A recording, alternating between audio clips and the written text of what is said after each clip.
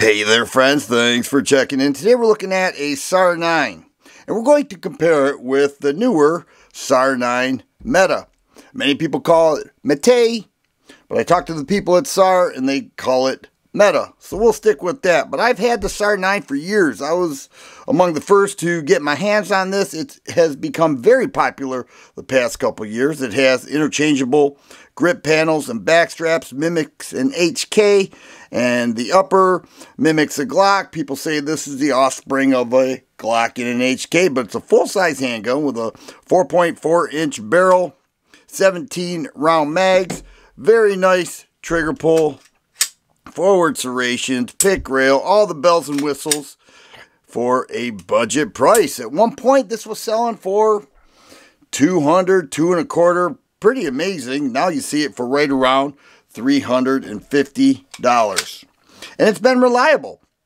Easy disassemble. A lot of positives with the Sar9. But now they have the Mete, the Sar9 Mete.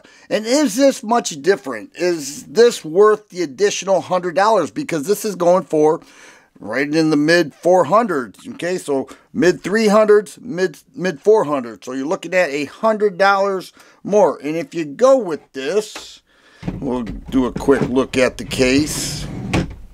You're going to get two 17 round mags, two additional back straps, grip panels, a patch tool, and a board brush for right around $450. Now this one they call Safari.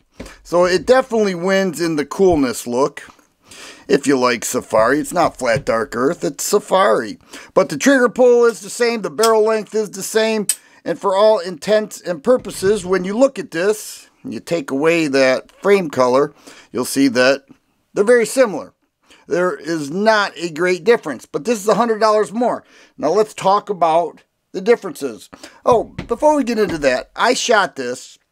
I wanted to make sure it shot the same, that I had the same impressions when shooting, and I'll just roll through that right now and we'll talk about the differences.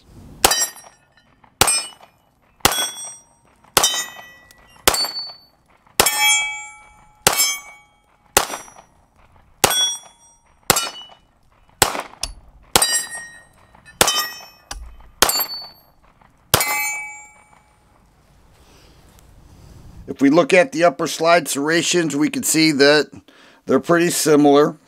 We look at the thumb safety, which is ambidextrous. The slide stop, the magazine release, all that is the same. The overall feel is the same. And the trigger pull measures right at 4.5 pounds with each of these. They have the same magazines. 17 round mags. There is no difference with the magazine, same pick rail. For the most part, it's very similar. But here are some of the changes. Let's start with the most insignificant one. The back plate is a little different. All right, that's one thing I noticed. Hardly worth mentioning. The engraving is different. That says SAR USA right there. That's sort of stamped on. And then the side, here's where it's engraved. SAR USA, SAR METE. Okay, but here's the main difference. Well, there are two. One, if you look at the slide, this is cut at an angle.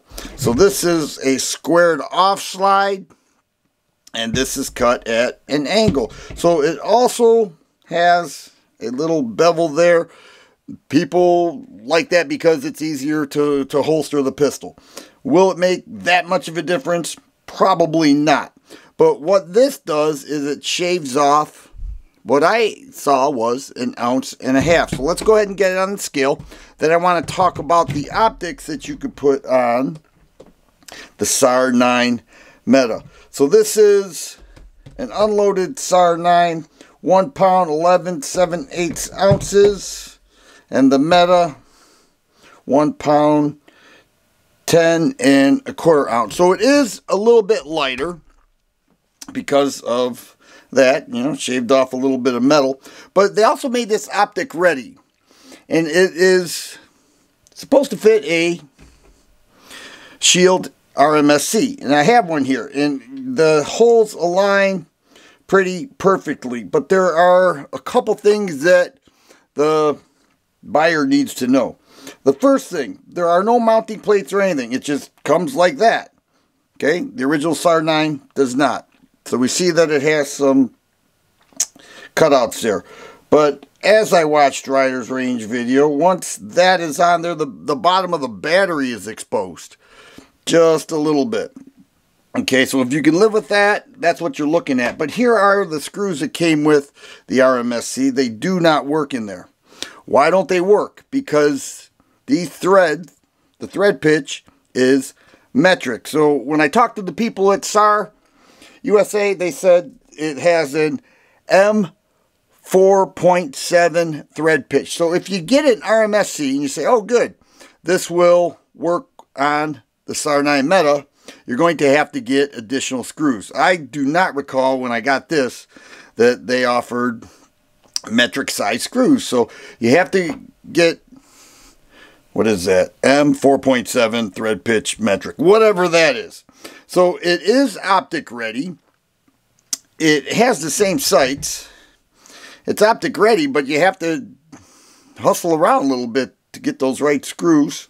And it's a little bit lighter. Other than that, it's essentially the same gun. So the question is, if you have the Sar9, should you also go with the Sar9 Mete? And it is my opinion, unless you plan on running a red dot, I don't think it's necessary. I think the Sar9 is fine. It's always worked well for me.